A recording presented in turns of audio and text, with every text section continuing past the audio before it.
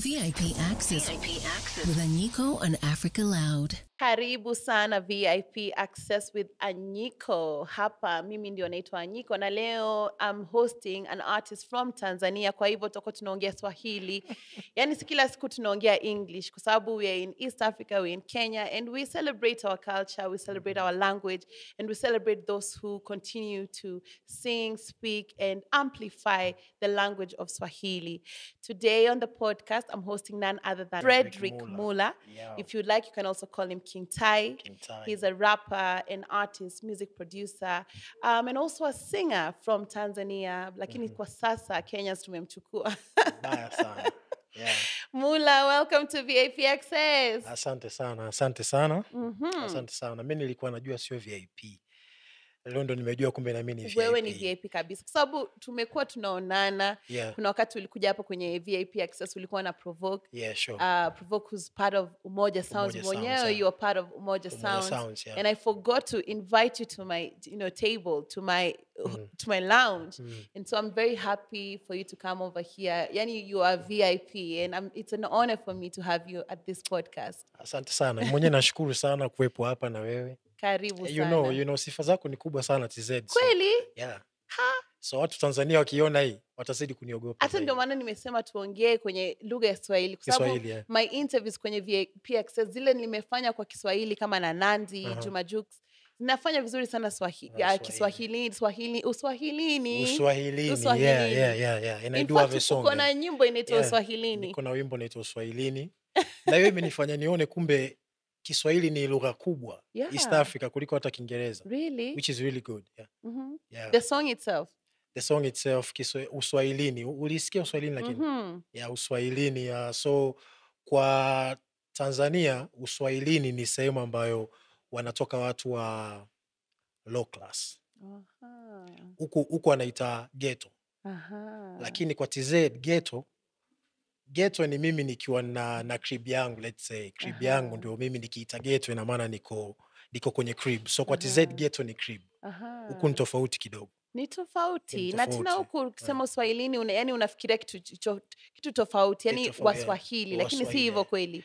Tanzania si hivyo. Kwa kule Uswahilini mtu ambaye anatokea Uswahilini ni mtu ambaye atokea Ushuani, sisi tunasema. Ushuani ni huko mnasemaga mababi. Mababi. Yeah, so kwa maana napenda hii podcast kwa sababu hivi nafundishwa yani meanings za Tanzania. Yeah. So karibu sana Kenya. Tunafurahia kuwa na wewe hapa. Mimi nishakuwa Mkenya by the way. Yani Mulla nimekuzoea sasa kama Mkenya. Unajua? Mimi Mkenya, najua mpaka sheng. Kabisa? Najua mpaka sheng. Yani wapi difference kati ya Tanzania and Kenya? Unapenda nini ambaye inakupendeza hapa Kenya sana? Mimi napenda kwa sasa hivi. Mimi ni patriot though. Watanzania wasinichukulie vibaya. Ndio maana navaa hii kila sehemu ninayokwenda. Yes. Lakini napenda sana Kenya kwa sababu kuna vitu vingi ambavyo mmetuzidi. Na inabidi tujifunze. So mimi kwa kuwepo Kenya imenisaidia vitu vingi sana. Hata in terms of ufanyaji wangu kazi. Unajua Tanzania is my country, sawa, napapenda nyumbani, lakini pace ya Watanzania kidogo inakuwaga haiko faster sana. Yeah. Kenya huku watu wako fast. Vitu vina move very quickly na vitu kama hivyo. So ndio hicho kitu ambacho napenda sana kuhusu Kenya. Lakini pia science na technology huku pia iko juu sana. Kweli? Ukiniuliza when was the last time nimeshika note ya pesa ya Kenya sikumbuki hata. Kila kitu namaliza tu kwenye M-Pesa na kila kitu kinaenda hivyo. Nice. TZ bado tupo kwenye kutumia noti, which sio kitu kibaya. Najua ni kitu kizuri pia. Lakini pia culture wise kuna vitu vingine huko vilinishtua. So kwa Tanzania ili uishi kwa Mkenya yoyote ambaye anataka kuishi Tanzania, sawa, ili niangalizwe inabidi ajue. Ili uishi Tanzania vizuri na Watanzania, kitu kinaitwa shikamoo. Unajua shikamoo? Greeting. Marahaba. Ama mnajibu aje? Mtu shikamoo kwa mfano ni mimi nakuamkia kwa sababu umenizidi age. So lazima nikuamkie shikamoo. Shikamoo dada. Alafu najibu aje? Marahaba. Marahaba. Ujambo, sijambo. Kwa hiyo ni kitu ambacho sisi kule kwetu kipo kila sehemu yote unaokwenda. Hata ukienda sehemu ukakutana na vijana ambao mpo katika same age, lazima usalimie ili uweze kupewa huduma. So ukipita bila kusalimia afu ukiwa na tatizo hakuna mtu ambaye atakusaidia. Na kwa sababu hiyo ndio Waswahili jinsi tulivyo. Lakini nilivyokuja Kenya sasa nikawa nikikutana na kila mtu najaribu kumsalimia, watu wakawa wananishangaa sana. Kwanza ukisema shikamoo. Shikamoo, watu wakawa wananishangaa, ikabidi nimuulize Provoke. Mbona huko watu nawasalimia na yaani unaambia mtu shikamoo na kuangalia ananiangalia. Ikabidi nimuulize Provoke, kwa nini huko watu nawasalimia wakasema Kenya haturoli hivyo bro? No, si kawaida yetu. Sio kawaida. Na sio kwamba ni kitu kibaya, nikagundua tu ni culture. Ni culture. Hata mimi huwa nasema kuna wakati ambayo na drive na kutana na polisi ananiambia, "Hi madam, nashtuka." Unajua nashindwa nimefanya makosa gani? Sababu si kawaida hata kuona guard ama polisi ambaye kwa nakusalimia. Hatujazoea hivyo. Kwa Tanzania hata ukiona Mombasa wamezoea. Yes, Mombasa kidogo, na Tanzania tuko mbali. Yes. Tunashare same culture. Yeah, lakini kwa TZ kule Salaam, Salaam ni kitu muhimu sana. Salaam ni kitu muhimu sana. So hiyo imenifundisha kutafuta kufind balance. Yeah. Kwa sasa hivi najua nikiwa Tanzania basically ni nyumbani, so najua nikiwa nyumbani ni act vipi, nikiwa Kenya najua ni act vipi. Najua kwa Kenya kitu ambacho nimejifunza ambacho ni kizuri sana ni kwamba kwa Tanzania sisi tunachukulia Salaam kama ni form ya heshima, respect, you know. Lakini kwa Kenya is different. Kwamba mtu mnaweza mkakutana tu stories zikaanza bila hata kumsalimia na haimaanishi kwamba umheshimu. You know, so culture differences. Na culture connects, nasema hivyo kila siku culture inatuconnect. Na hata napata kama ni interesting kusikia vile una review Kenya kama Mtanzania, kwa sababu kuna many ways Kenya tuko mbele ama Nairobi tuko mbele. Na many ways I feel like Tanzania na Dar es Salaam particularly pia nyinyi mko mbele. I feel like kwenye industry ya entertainment na feel ni kama Tanzania mko mbele kutuliko, kwa sababu naona kama kuna more club events, club shows, artists wanaweza kupata kitu kutoka kwa club events more than here. Pia na feel like entertainment wise mko na so much more media ambayo ina promote artists na hiyo culture ya entertainment. Any audiences pia wana follow sana artists. Unapata kwamba so many hata influencers wana followers wengi sana. Unapata influencers ana followers yani kama kwamba yeye ni artist lakini is just an influencer. So unapata kama hiyo situation is very unique in Tanzania. Ndio kwa maana hata wakati mwingine artists wa Tanzania wanatoa video inapata millions of views kwa siku moja.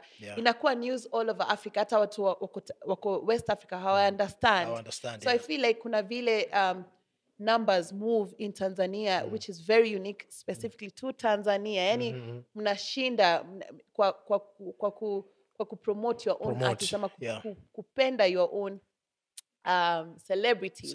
Naona kama mnashinda hapo. Na inaweza kuwa vizuri sana kama sisi sote in Kenya ama the rest of Africa can borrow some things from your industry. How do you like that industry in that sense? Has it worked for you? Kwenye swala la support, yes. Tuko na radios nyingi sana na zina support local music vizuri sana. Sawa. Lakini kwenye swala la shows, no. Kwa Kenya naona kuna shows nyingi sana kuliko kwa Tanzania. Alafu pia unakumbuka kuna ile show ambayo ndio wewe uoga unaisimamia, Umoja Sounds waliperform kipindi fulani.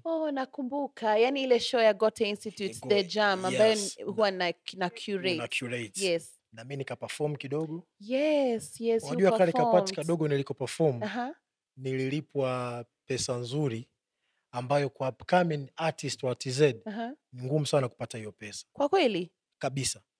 Hata wasanii wachache ambao sasa hivi tumeshakuwa marafiki kidogo. Ambao kwa huku Kenya sio wakubwa, yani ni bado wapo, sio undergrounds pia na sio A-list. Wapo tu kawaida hapo. Kuna shows wanazifanya na pesa ambazo wananiambia wanalipwa nikikompea na TZ ni tofauti kidogo. Kwa huku mtu kulipwa let's say labda 50k, 60k ni normal, ambayo kwa TZ hiyo nikiconvert na kwa 50k inakuwa ni kama kwenye 800,000 au 900,000. Hiyo ni ngumu sana. Hata nimetaka kusema yani kulipwa hata 50k hapa yani inaweza kuwa it's okay. Lakini hata bado ni lower kidogo.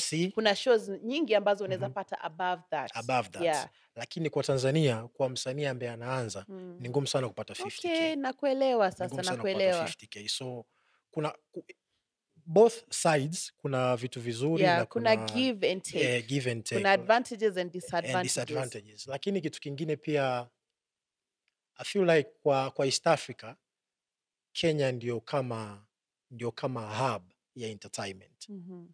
Naona ni kama huku kuna investments nyingi sana. Yani tofauti na TZ. Na mimi nasemaga ni kwa sababu ya wakati mwingine Kenya, mshukuru sana, mnaongea lugha mbili. Mnaongea Kiingereza na Kiswahili. Tanzania sisi ni watu wa Kiswahili. Mimi nimezaliwa kwenye mazingira ya Kiswahili. So hata level yangu ya Kiingereza ambayo niko nayo sasa hivi ni zile juhudi binafsi, kwamba nilishajiona since when I was young, nikasema one day nitafika somewhere, so lazima ni get ready mapema ku understand vitu kama hivyo. So I feel like pia language wise, kwa sababu mnaongea Kiingereza, hiyo inawafanya pia kuinteract na watu wengi internationally kwa urahisi zaidi kuliko Tanzania. Kama ulivyosema, podcast zako za Kiswahili zinafanya vizuri sana. Watu Tanzania sisi ni watu wa Kiswahili. So kuna vitu vingi sana ambavyo mimi najifunza nikiwa Kenya na nikiwa TZ, which at the end of the day mimi waga sionagi kama, mimi waga nasemaga Kenya na Tanzania ni kama nchi moja. Nikitaka kwenda home mimi ni 1 hour niko nyumbani already. Arusha ni hapo 2 hours niko Arusha, na wote tunakuwa tuko connected na Kiswahili. Hata ukiingia TikTok, wa Kenya na wa Tanzania ni kila siku ni mabishano. So which is really good, kwa sababu mimi kwetu nimezaliwa peke yangu. Wewe najua una siblings wengine tofauti. Yes, niko na wengi. Mnapokuwa siblings wengi, mnapendana, lakini kuna ugomvi wa kila siku. Of course, kinafanyika. So for me kuonaga hiyo mivutano na nini, waga napata hiyo picha la kwamba sisi ni kama siblings tu ambao kuvutana ni kitu cha kawaida, which is really good. Yani nimependa sana kusikia hiyo story, kuwa hapa na wewe, ile kitu ambacho unajifanyia kwenye hiyo career. I love it because I feel like sisi kama Waafrika, we need to embrace more of our neighboring countries na cultures. Unajua inakuwa vitu nyingi inatustop, kama saa nyingine kununua tikiti na kuwa expensive nini, lakini kama unataka kwenda Tanzania, you can take a bus, you can drive there. If you want to go to Uganda, kuna vitu nyingi ambavyo zinatulimit, lakini kuna vitu ambavyo tunaweza tukazifanyia wenyewe. Kama hakuna kitu ambayo ina stop artists wa Kenya kwenda Tanzania, aishi huko for a couple of months. Kama wewe hakuna kitu inakustop kuja hapa kuishi hapa. So I feel like vile unafanya yani is the dream. It's the future. It's the vision I have for Africa. It's a vision nimekuwa nayo mwenyewe. Imekuwa siku nyingi zamani kama nilikuwa nakuja Tanzania nakaa huko nakutana na artists, yani naona chenye inafanyika kwenye industry. Nimefanya hivyo many other countries and I feel like si wengi ambao wako kwenye industry wanachukua time kwenda kwa country nyingine kujua yani kujifundisha nini na happen kwenye industry because you learn, alafu unaweza kuexchange hata na wenzako. I applaud you for what you're doing and I think it's really amazing. Yani tunakukaribisha Kenya. Ukitaka uwe hapa kila siku ni sawa tu. Mimi nipo Kenya bwana. Mimi Mkenya, natafuta tu jina ya Kenya sasa hivi. That's so cool. That's so cool. Ningependa kuongea kuhusu group ya Umoja Sounds ambayo wewe ni part of the group. Na mwingine ambaye yuko kwenye Umoja Sounds amekuwa kwenye hii podcast a couple of episodes back, Provoke, who is an acclaimed music producer in East Africa, Afrika nzima anafahamika. So ilikuwa aje ukakutana na Provoke na ukakutana na Umoja Sounds, alafu ikakuwa aje mkakubaliana utakuwa one of the group members? Hiyo story inanikumbusha vitu vingi, naweza nikalia lakini usinicheke. Kweli. Which is really good. Oh my God. So ilikuwa ni 2021. Mimi nimemaliza chuo. Nimesomea muziki by the way. Niliona kwenye University of Tumaini. Tumaini University Makumila. So niligraduate pale 2017, Bachelor of Arts in Music. Hapa juzi tu 2017. Baada ya graduate sasa, unajua nikaa nawaza like kwa kitu ambacho nimesoma kupata kazi ni ngumu sana. So mimi na my friend ambaye tulisoma wote tukafungua kampuni yetu Arusha tu hapo. So mimi nyumbani ni Morogoro. So kutoka Arusha mpaka Morogoro ni kama 12 hours by bus. Morogoro ipo close na Dar es Salaam. Morogoro na Dar es Salaam ni 3 hours. Nice. Yeah, drive. So tukafungua kampuni yetu, ilikuwa ni kama 2019 ambayo ilikuwa ni studio. So ndio hapo nilikuwa nafanya mambo yangu ya production. So tulikuwa tunarekodi, mainly tulikuwa tunarekodi choir. Tunarekodi choir kwa sababu choir ndio zina pesa, unajua. Na mimi nimetoka katika background ambayo mamangu hakuwa ananisupport kuhusu mimi kufanya muziki. So hata kwenda chuo kusoma muziki nilimdanganya mama kwamba naenda kusomea IT. So alikuwa anajua naenda kusomea IT, kumbe mimi nilikuwa nasomea muziki. So hata nilivyofungua ofisi alikuwa ajui ofisi na deal na vitu gani, Lakini akailipia hiyo muziki. Alilipia, lakini alikuwa ajui kama ni muziki. So okay, tuko na ofisi na rafiki yangu Patrick. Tunarekodi hapo, tunarekodi, maisha yanaenda hivyo hivyo taratibu na nini, bado tuna ndoto na muziki na nini.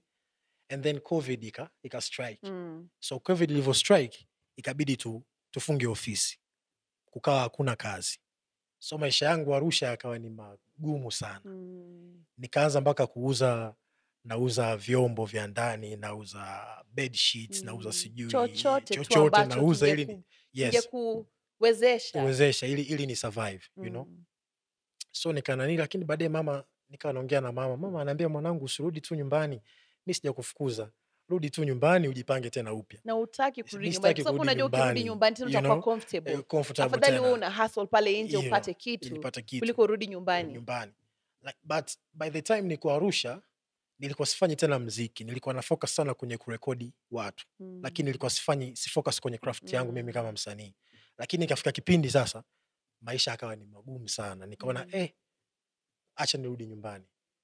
So nikafunga vitu vyangu vingine nikauza. Hata landlord wangu niliondoka sikumlipa rent ya mwezi mmoja. Nilimdanganya tu nimepata kazi somewhere, nikipata hela nitakutumia, sikumtumiaga, So alinielewa kwa sababu tulikuwa tunaishi vizuri.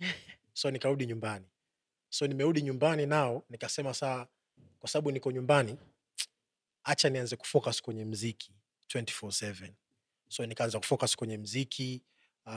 Kuna some of my friends ambao pia wenyewe ni hip hop underground artist, wakananipa ideas, sisi tunafanya albums na tunaziuza, unajua tunapata pesa, maisha yanaendelea. So na mimi nikapata idea ya kufanya album. Nikafanya album yangu inaitwa Morogoro. So Morogoro ilikuwa ni group ya zamani, muziki ya zamani, sisi tunaitaga Zilipendwa, ilikuwa ni ya band, ilikuwa ni kubwa sana. Kuna mwanamuziki mmoja mkubwa sana wa Tanzania wa kipindi hicho alikuwa anaitwa Baraka Mwishe. Baraka Mwishe alikuwa anatokea Morogoro na kutokea. Alikuwa ni mwanamuziki mkubwa sana. Lakini maisha yake alikuwa anaishi Kenya pia. Na hata alifia Mombasa. Alifia Mombasa. So nikaipa album yangu jina la Morogoro, ni kama kumsifia, Baraka Mwishe. So wakati album imekamilika, plan yangu ilikuwa niiuze. So niko na begi langu tu nimejaza CDs, and then nawapigia watu wakitaka album, nawafuata nawapa. So katika hiyo mihangaiko ya kuuza albums, and then kuna rafiki yangu ndio Provoke alikuwa amekuja sasa Tanzania 2021. Sasa kuna rafiki yangu anafahamiana na Provoke. Yeye alifikia somewhere called Kigamboni. Rafiki yangu pia alikuwa anakaa same neighborhood ambapo Provoke alifikia. Akanipigia simu akaniambia kuna producer ametoka Kenya, yupo mtaani kwetu. So kuna project anafanya, kama utapenda unaweza ukaja ukacheki. So me by that time nilivyosikia tu anatokea Kenya, nikajua huyu mtu yuko serious. Hawezi ukatoka Kenya ukaja Tanzania kufanya project kama uko serious. Tena ikakuwa coincidence. Yani yule ambaye ulikuwa unamcelebrate kwenye album yako alikuwa na Kenyan. Alikuwa hivyo. Connect. Yeah. So the next day mimi nikaenda mpaka Kigamboni huko da pale. Ni mbali sana na ninapokaa, lakini nikasema kwa sababu nilikuwa nina pesa ya album nazouza hizo na nini, nikafika pale nikakutana na Provoke. Akaniambia nimesikiza album yako nzuri na nini pale. Akaniambia so you rap? Nikamwambia na rap, lakini sikumwambia kama naweza kuimba. Nikamwambia na rap. So akanipa beat kama 9 beats. Akaniambia andike hizo turekodi. So kwa sababu alikuwa amechukua compound kubwa na wasanii walikuwa wako wengi, ndio ilikuwa mara yangu ya kwanza kuingia katika you know, hizo compounds za kibabi yani, kwa sababu alikuwa somewhere ubabini za kibabi na kibabe. Hata mimi najua shenge ya Tanzania. Yes. Kibabi na kibabe, you know. Compound iko karibu na bahari na nini. So yani to me akati nipo katika mazingira nikasema, wow. This is it, you know. So nikachukua biti zangu hizo 9, nikaenda pembeni, sikumaliza biti zote lakini nikaandika nyimbo kama 5. Tukarecord. So zile nyimbo wakati nimerecord, Provoke akawa anasikiliza akasema, nimekuja TZ, kuna watu nilikuwa nataka kufanya nao kazi lakini sikutegemea kama ningekutana na mtu kama wewe, you know. Hiyo nikawa na enjoy kwa sababu naona kitu ninachokifanya kinafurahisha. Of course, yeah. So the other beats nikachukua nikarudi nazo nyumbani nikaandike. Lakini nilipofika nyumbani nikasema no, I need to do a research kuhusu Provoke. Nikaanza kumchimba sasa ni nani. Nikagundua sijui kafanya sijui na Wangechi, kafanya kazi sijui Coca-Cola Coke Studio Africa. Yeah. Okay, nikaona okay, huyu ni big deal. So nikaenda home nikamalizia hizo nyimbo zingine, nikaenda nikarecord. So kila nikirecord wimbo, Provoke anakuwa yuko excited. Akaniambia yani wewe this year usipo blow up acha muziki, you know. Lakini mimi sikuwa katika party ya Umoja Sound. Ni mtu tu ambaye walikutana tu na mimi njiani. Wao walikuwa na focus na wasanii wengine tofauti kabisa, sio mimi. So mimi nikafanya kazi yangu pale, nikarudi akawa ananiambia tuta organize trip mje Kenya na nini. Nikasema cool. So mimi nikarudi zangu mtaani kwenye aso kama kawaida. Lakini tuna keep in touch na Provoke here and there. Mbona kwa sababu nilikuwa pia nimeanzisha brand yangu ya merchandise. So nikamtumia Provoke some ideas, anafanya graphics pia. Akanitengenezea some ideas na nini. Nilikuwa naelekea huko kwa sababu my situation kwenye music ilikuwa ni ngumu sana. So nilikuwa natafuta kila possible way to make money ili ni strive. You know, nyumbani unakuangalia umemaliza shule na uko tu nyumbani, you know. Una wadogo zako wamemaliza shule, wamepata kazi, wana provide home. We big bro upo tu pale, umekaa bado tu una dreams za kufanya muziki na vitu kama hivyo. Nimekaa and then Provoke this one time akaniuka up na Robert. Nadhani alikupigia story kuhusu Robert. Yes. So Robert alisikia nyimbo zangu akachanganyikiwa. Yeye ni from UG. Yeah. So akasema sielewi Kiswahili. Lakini huyu jamaa ni noma. So hiyo nikaa naongea na Robert na nini, tunapiga story. And then this one time wakaniambia nitume sijui nani ID zangu na nini, kuna trip ya kwenda Kenya. So kipindi hicho mamangu nao anaelewa kuhusu muziki na but anaona ninavyo struggle. Kwa unajua wazazi. Anaona kama wewe umesoma, si ufanye tu vitu vingine, achana na muziki na vitu kama hivyo. Nikamwambia mama mimi naenda Kenya. So my mom was so excited, vibaya sana. Alikuwa excited, ndio mara yangu ya kwanza sasa kuja Kenya. Kaja Kenya, tukaenda na Nyuki. Tulikuwa tuko camp kule, niko mimi, kulikuwa Mbidhi, sijui kama unamjua Mbidhi. Namjua. Yaani mlikuwa writing camp ya Umoja Sounds. Writing camp ya Umoja Sound. Tukafanya nyimbo nyingi sana. Yes. Kuna paka nyimbo ilitoka na ambayo ilimshirikisha Mbidhi last year. So ilikuwa kutoka kwenye hiyo camp ndio nyimbo nyingi zikatoka huko.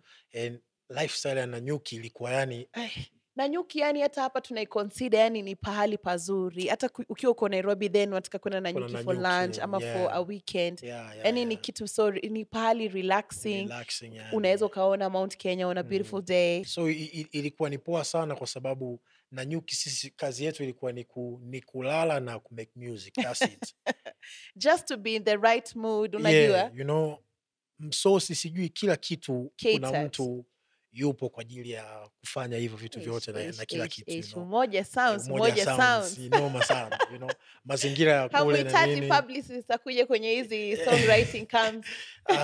You know. So tukafanya hapo. So mimi kila nilikuwa nikiwepo najitahidi kufanya kitu best. Kwa sababu mimi nasemaga sinaga plan B. Plan A yangu ni muziki. Muziki ukifeli na mimi nimefeli. So hicho ndio kitu pekee nilichokuwa nacho. So nikipewa beat najitahidi kuwa fast, na nikiwapa wimbo najitahidi nikiwapa wimbo waweze wakaukataa. Na nilikuwa na provide hivyo. Ni kama tulikuwa tunashindana wasanii kurekodi ngoma nyingi na vitu kama hivyo. Camp ikaisha na nishaanza kuenjoy Kenya, lakini natakiwa nirudi Tanzania. Ilikuwa ni kama 2 weeks. So nikarudi Tanzania, lakini deep down yani una feel tu nataka kurudi huko. Nataka tu nirudi huko kwa sababu nikiwa TZ sipati hiyo energy ya kufanya kazi, na mimi napenda kufanya kazi, napenda kurekodi, napenda kuwa productive each and every time, na huko niliona kabisa nipo katika right environment, you know. Lakini basi nikarudi Tanzania, nikarudi kwetu Morogoro, nikaa nipo tu na mama yangu pale, nikiamka asubuhi na kwenda zangu gym kwa sababu napenda sana mazoezi, na kwenda gym, nikirudi nyumbani niko tu na mama, nafanya tu kazi za nyumbani hapo na nini, nika tu nimekaa hivyo. So sikuwa part ya Umoja Sounds, lakini sasa Umoja Sounds walikuwa wanafanya kazi na wasanii wengi pia. So ikatokea wasanii wengi ambao wao walikuwa wanahisi ndio ambao wanatakiwa kuweka focus hapo, wakawa wanazingua, you know, wasanii sisi tulivyo na discipline na vitu kama hivyo. So wakaanza tu kudrop. Lakini wakakaa wakatulia, wakasema lakini kuna huyu kid Mulla, mbona hana mambo mengi, anafanyaga tu kazi zake, ametulia, hana vitu vingi na nini. So ni kama wakaanza, so nikapata tena trip ya kuja Kenya last year. Nikaja Kenya, Robert akanipigia simu akasema utakuwa sawa kuja Kenya kama 6 months. Mimi nikaambia tu ukiniambia miaka na miaka, mimi niko sawa. I'm ready. Mimi nataka niwe katika environment ya kufanya kazi. You know, akaniambia basi sawa. So nikaongea na mama yangu hapo, mama yangu, unajua kwetu mimi niko peke yangu. So naambia mama naenda Kenya kama 6 months. Mama anasema uko 6 months kwa, naambia mama lazima nitafute pesa. Tunahitaji kusurvive na vitu kama hivyo. Alafu na mimi naona kama my dream is becoming true now, you know. Sawa. Passport yangu, Umoja Sounds wamenilipia kila kitu. Wamenitumia pesa ya bima, wamenitumia sijui pesa ya kunitoa Morogoro. For the first time in my life nilipokea kama ni kama how much? Ni kama 50k. Kwa mara yangu ya kwanza inatumwa kwenye simu yangu kwamba sasa hiyo pesa ni utatoa pesa hapo, utalipia bima which was cheaper kabisa, and then inobaki. So wao wananitreat kabisa kama full packaged artist. So mimi nikiangalia ile pesa naona hii pesa na vitu ambavyo nataka nifanye, hii pesa ni nyingi sana. Nikawa nasema so nikatoa half, nikamtumia mama kidogo ili kumuonyesha kwamba hichi kitu ninachokifanya kinaleta, you know? Aone. So nikafanya vitu vyangu, nikafanya shopping kidogo, and then nilikuja Kenya na ka backpack tu kadogo tu kana nguo sijui kama 5 na nini hivyo. Nilikuja hivyo, you know. Nikafika Kenya, na pia tulikuwa tuna wasanii wengine tofauti, lakini the more tunaishi pamoja, the more naanza kujua tabia za wasanii tofauti. Kwa wakawa wanazidi kudrop. So mwisho wa siku akadrop karibia wasanii wote. Nikabaki mimi tu kwa sababu ya discipline na vitu kama hivyo. Na ni kwa sababu mimi nilishaona, nikasema hapa ndo maisha yangu hapa yatabadilika. So nimejizingua mimi mwenyewe. So lakini hiyo ni behavior ambayo nilitengeneza since before. Unajua hizi mambo hazitokei tu yani from nowhere. Ni habits ambazo nimekuwa nikizidevelop toka zamani, pengine mimi bila kujua, you know. So wakaona tuko na Mulla, tukimpa kazi ana deliver on time, ana maneno mengi. So akaniita kikao, akaniambia so wewe uko talented sana, lakini kwa nini kwa Tanzania sio msanii mkubwa? Mimi nikamwambia what I know is niko na product, lakini sina means za kusupport product yangu, you know. So kama mtaweza kusupport my product, naweza nikafika sehemu ambayo mimi na wish kufika. So deal ya kwanza ambayo nilipewa na Umoja Sounds ilikuwa ni ya management deal, ambayo ilikuwa ni 5 years. So wanani manage na record free na management, that's it. Lakini wimbo ukitoka, kazi ya mimi ku make sure wimbo unafika redioni ni mimi, kwa sababu it is your thing. Unajua sio kazi yao. Which was really good kwangu, kwa sababu you know, kwa wasanii wengi tunajisahau sana.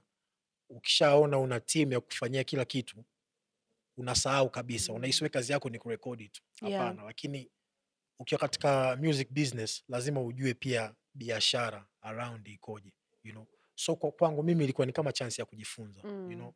So wimbo ukitoka, mimi na push. Tukiwa kwenye kikao naambiwa okay, so wimbo tunaachia tomorrow, plan yako ni nini? So lazima niwe na plan before, nimeplan kufanya hivi na hivi na hivi na hivi na hivi na hivi. So nikawa najifunza vitu vingi sana.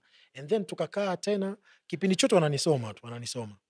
And then baadaye wakanipa deal nyingine ambao sasa ndio walikuwa wana plan ya kuwa na msanii kwenye label.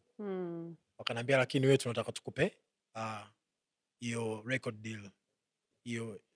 deal na vitu kama hivyo. Nikashukuru, nikapewa tena record deal ya 5 years.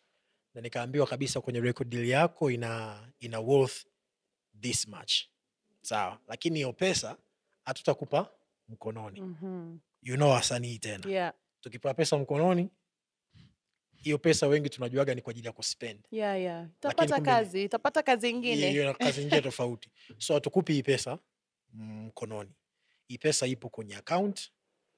Hii pesa ndo hapo tutakuwa tunatoa kodi yako ya nyumba unapokaa na pocket money yako ya matumizi natoka hapo. You know, nikasema which is nice. Mimi kazi yangu tu ni kufanya muziki. So tumeendelea kufanya na kufanya, miaka inazidi kwenda na provide kazi zangu vizuri. Baadaye sasa ikafika kipindi wakaona sasa wewe kwa sababu ni nadra sana kukutana na wasanii ambao wanaelewa hii biashara na wana plan ya sehemu ambayo wanataka kwenda, you know, lakini wewe unaonekana unaelewa. You know, naelewa wasanii tunavyozingua, I understand, unajua nataka pia kujifunza the other side of business na vitu kama hivyo. Wakaniambia sisi tunataka tukuchukue sasa kama uwe sasa na wewe part ya Umoja Sounds, sasa kama mfanyakazi wa Umoja Sounds na vitu kama hivyo. Nikakubali, wakaanza kunitrain. So sasa hivi ukiona wimbo wote umetoka kwenye DSPs na nini, mimi ndio niko behind that. So kwenye kutengeneza content, kwenye kufanya nini, hivi vitu vyote wananionyesha around na vitu kama hivyo.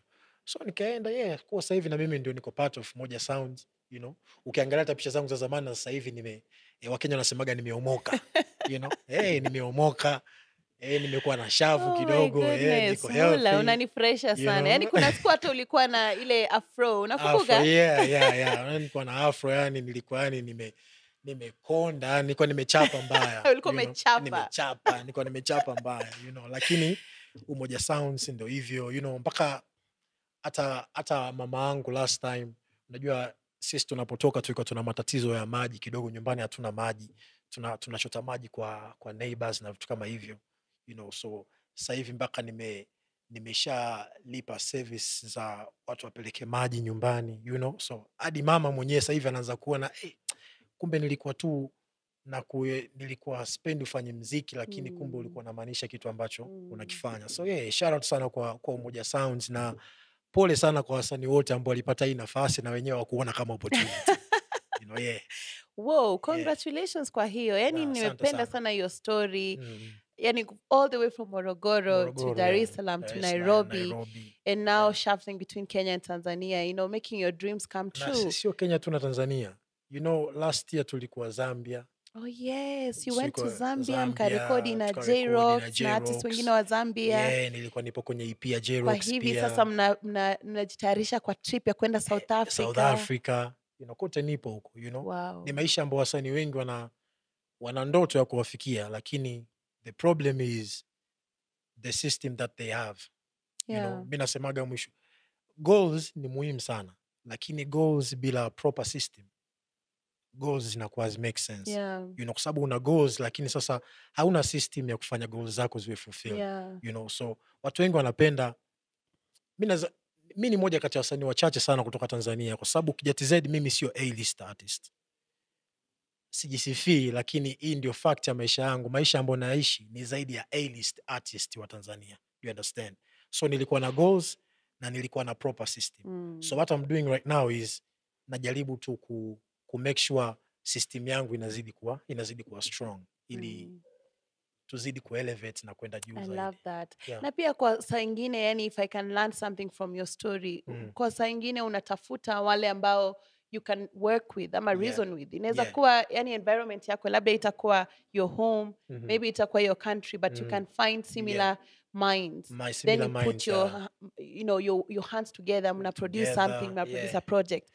I think watu wengi ambao wanatusikiza kuna wakati wanafikiria, no, I can't go and start in Tanzania, I can't go and start. You can go and start anywhere kabisa, you know? Kabisa. Afu pia ni, you know, nilipotoka Morogoro nilikuwa na marafiki zangu. So hata Morojaz, my first album, aliproduce rafiki yangu na ni kama ndugu yangu anaitwa GQ. So GQ yuko very talented, ni producer, pia ni videographer, you know. So nilikuwa niko huko na nimeacha wasanii wengi sana ambao ni talented, you know. Lakini sasa the difference is mimi nilikuwa sipendi kukaa Morogoro. Yaani nilikuwa nikifanya kazi zangu najiona like mimi nahitaji kuwepo kule, you know.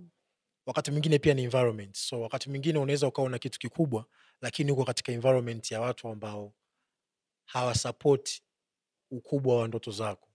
You know, watu ambao hamfikiri the same. So the more unakaa kwenye environment, the more hata energy zao zinaweza zikafanya uone kitu ambacho unakiwaza ambacho ni kikubwa kikawa ni kitu cha kawaida. So mimi hiyo nilishaona before. So nilikuwa nikiwa katika any environment ambapo naona hii environment hai support kitu ambacho mimi naota, natoka mapema sana.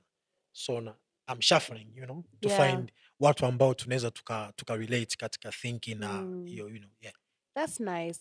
Wanakuita King Tai ama Master Manondo. Kwa nini? So King Tai ilianzia chuo, lakini haikuwa Tai, ilikuwa ni ego huyu bird huyu ego. Okay, the ego. Kwa sababu wakati niko first year, wakati tu nimeenda chuo nilisema goli yangu ya kwanza kumake sure mpaka siku nikimaliza mwaka wa 3 mimi ndo nitakuwa mwanafunzi pekee ambaye nasomea muziki maarufu kuliko wanafunzi wote. So this one time tulikuwa na basketball concert. So mimi nachezaga basket, you know. Kwenye basketball concert kulikuwa na live performance, live band inapiga hapo. So teammates wangu wanajua mimi I can rap, lakini wagasipendagi kurap mbele za watu, you know. So wakati nacheza wakaniambia bana, wewe hatutaki ucheze, tunataka uende pale ukarap, kwa sababu watu ambao walikuwa wana rap walikuwa wanazingua, you know. So wakaniforce nikaenda pale. So niko tu na verse, nikaambia band, by that time Beyonce alikuwa ametoa wimbo unaitwa Ego. Remix yake alikuwa yuko na J Cole. So mi J Cole ndio kama role model wangu, you know. So nikamwambia mnaweza kuplay huo wimbo, but nzuri wakawa wanaujua. So wakawa wanapiga cover ya beat ya huo wimbo. And then nikaanza kurap. Kwenye chorus kuna mtu akawa anaimba I got a big ego. So kwa sababu ndo nilikuwa niko first year, watu wengi walikuwa wanijui. Wakawa bwana, kuna jamaa mmoja aliimba wimbo fulani wa ego, wimbo fulani wa ego. So jina langu ndo likaanza kukua hivyo, ego. So mpaka namaliza chuo, watu wengi chuoni walikuwa wananifahamu kama Ego. Nilivyorudi mtaani, nikasema hii Ego imekaa kizungu kidogo. Acha nitafute maana ya Ego kwa Kiswahili, ambao ndio ni Tai sasa. Sikujua hata. Ndio nikaibadilisha from Ego ikawa Tai. But King, kuna presenter mmoja yuko kwetu Morogoro. So mimi ndo nimetokea msanii pekee ambaye na represent Morogoro to the fullest kuliko wasanii wengine wote kwa kutokea. So huyo presenter alikuwa anitaga King. Ananiita King. So nikasema well, so King nikatokea King Tai. But Master Manondo ni kwa sababu ya mimi napenda sana mazoezi, you know. So Master Manondo ina maana mbili. Kwa Tanzania, mtu akisema bwana Anyiko ana nondo, ina maana Anyiko yuko full of information.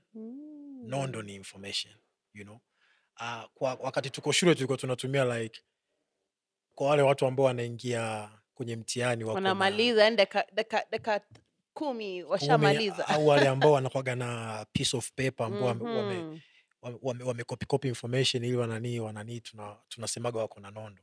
But other term ya nondo ni chuma, you know. Na ukizingatia mimi ni mtu wa kwenda gym, napenda kwenda gym kufanya hivyo na hivyo, so ndio kaja hiyo Master Manondo. So since ni chuma, unajua gym inatusaidia kwenye kutengenezea confidence na vitu hivyo. So Master Manondo as a word ina maana kubwa sana. Inasimamia vitu nyingi. Inasimamia vitu vingi sana. Full of information. Inasimamia yani kule kuwa living a healthy lifestyle. Inamaanisha kuwa very knowledgeable, ama kuwa na knowledge na kuiweka kwenye karatasi na kuiweka kwenye nyimbo. Nimekuelewa kabisa. Kwa hivyo inakufaa kabisa hiyo jina. Inanifaa na imekuwa kubwa by the way, hata sikutegemea.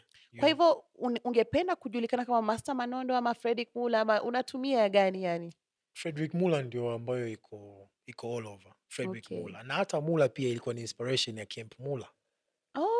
from Kenya. Yeah. So before that nilikuwa naitwa Freddy Flows. Yeah, nilikuwa naitwa Freddy Flows. And then Camp Mulla wakaja. Na wapenda wa jamaa mpaka leo. Mbona so alivyokuja nikawa ile Flows. Yani kuna mmoja wao ambaye atakuwa kwenye hii podcast. You see, Yeah. nani? Tayo. Yeah. Tayo nisha-chat naye. Nice. Sijui kama anakumbuka. So nikatoa hiyo Flows, nikaweka Mulla, and then kwa sababu nilikuwa naitwa Freddy Flows, na by that time Kendrick pia alikuwa ndio yuko on pick. Yes. Na nampenda sana Kendrick. So nikaona like jina langu mimi ni Fredrick. So Kendrick, Fredrick, nikaona zina make sense. Yes. So ikawa tena sio Freddy, ikawa ni Fredrick Mulla. Lakini Mulla ni kutoka Camp Mulla. Yani kila jina ambayo unaibeba kuna yani meaning behind it. Yeah, kuna meaning behind it. I understand. That's so nice. So Umoja ilitokea 2021, alafu ukafuatia na gani tena? Baada ya before Umoja, yeah, nishakuwa na mixtapes and EPs. Okay. Before. So after Umoja ndio EP zilizotoka ni za Umoja Sounds, and then last year ndio nikatoa Master Manondo EP. Yes. Alafu sasa I think umekuwa ukifanyia kazi hiyo album ambaye hatujajua itatokea lini, labda itatokea 2024. Lakini Provoke alinielezea kwamba kwenye hii album yani tutaona a different side of Mulla. Mulla pia atakuwa naimba. Sijui kama watu wanajua kwamba you also a singer. Ningependa uongelee hiyo pia. Yeah, watu wachache wanafahamu kama mimi ni mwimbaji, kwa sababu hata wakati niko shule umaarufu wangu ulitoka kwenye kuimba, sio kwenye kurap. Really? Yeah, so tulikuwa tuna concerts kila end of the semester.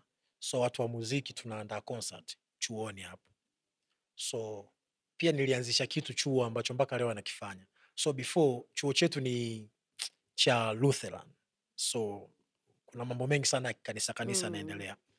So before ilikuwa tukifanya concert wanaimba tu nyimbo za kanisani na vitu kama hivyo. So fans hawakuwa wengi sana. Lakini by the time wakati mimi nimeenda chuo ndo niliintroduce sasa tuwe na category ya kufanya covers ya secular songs ambazo watu wanazipenda. So nakumbuka wimbo wangu wa kwanza kuimba chuo ulikuwa ni tunarudi tena Kenya, South Soul. Nelea. So niliperform Nelea na rafiki yangu mmoja anaitwa Fonabo.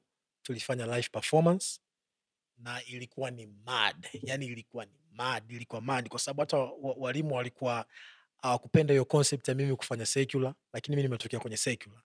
Ilikuwa ni mad na ika work. So next concert watu wakawa wanauliza Igo ataperform.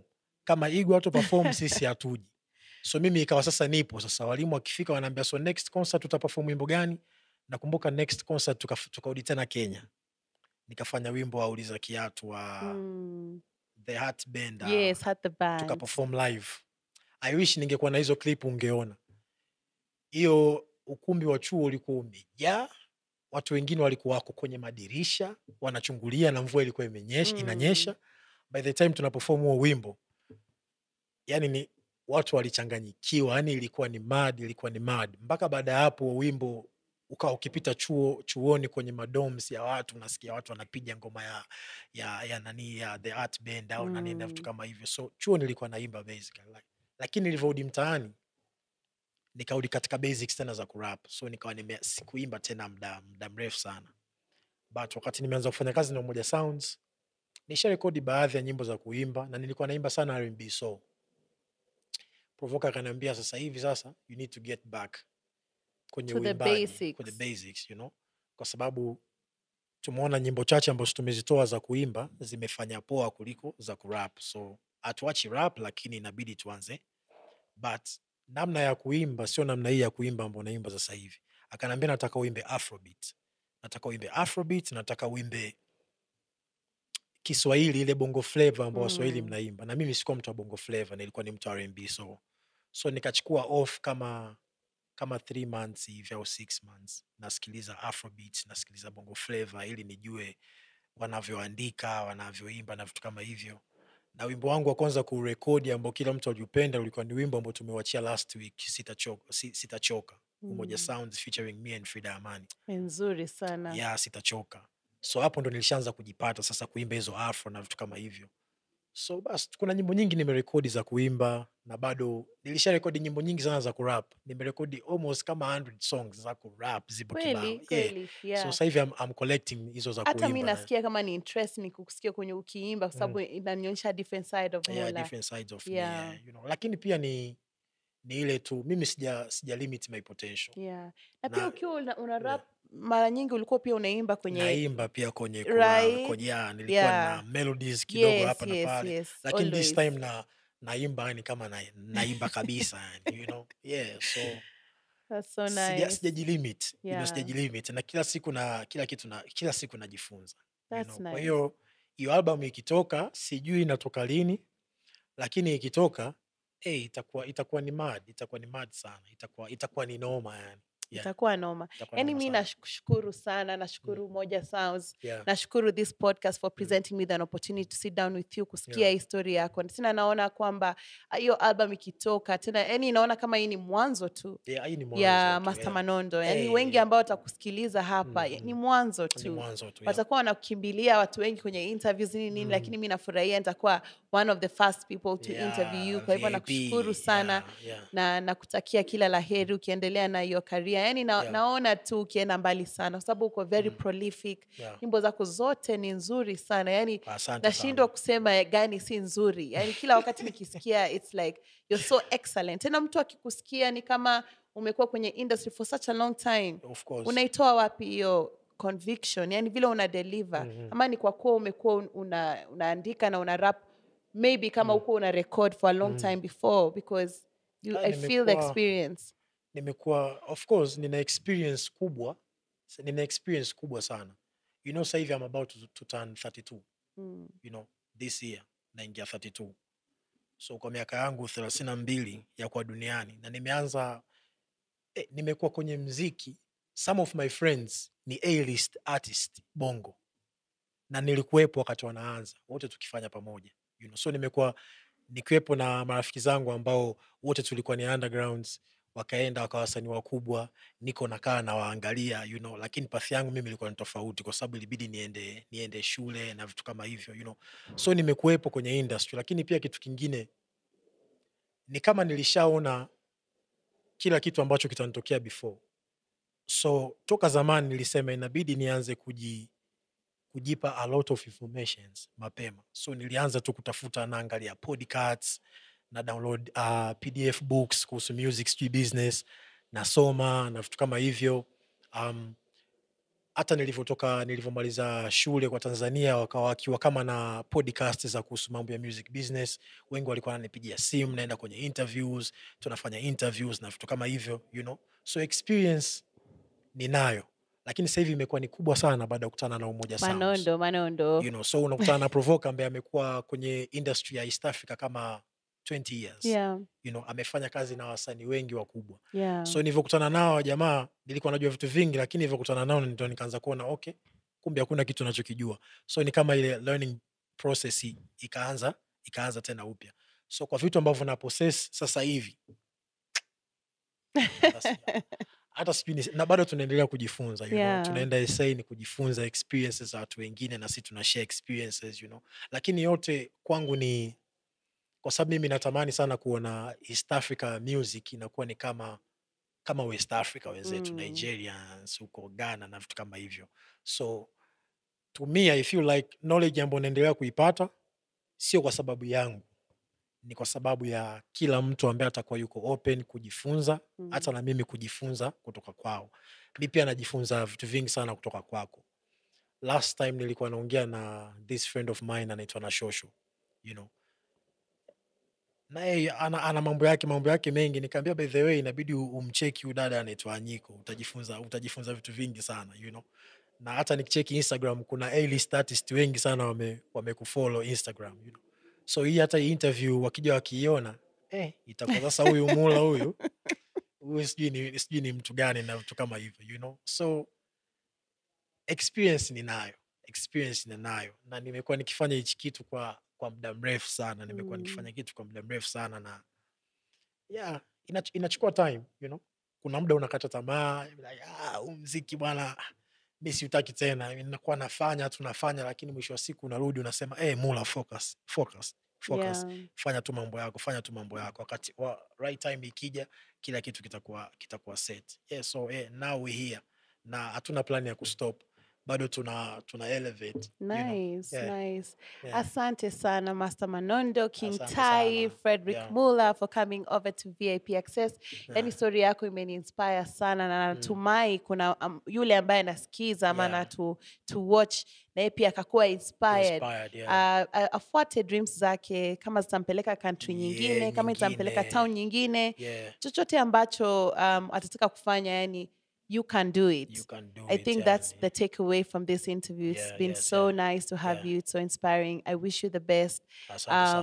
Kuna kitu chochote ambacho sijakuuliza ungependa kuwaelezea wale ambao wanasikiza ama tuko sawa, tuko sete? Hujaniuliza una plan ya kuondoka Kenya au kubaki? Sasa kiuondoke. Labda yani tukimalizia tu mimi naomba tu niimbie ama unidropie tu a freestyle. Chochote ambacho unataka. Niliacha wimbo unaitwa Legacy. So Legacy wimbo wa Legacy una maana kubwa sana kwangu. So the second verse ilikuwa inasema kwamba nimetoka mtaa na ndoto za kuwa star, wanangu kibao ndoto waliziacha bar, nikachukua neno bar na kuanza kutema bar, sasa hivi napeleka rap nzima beyond the bars.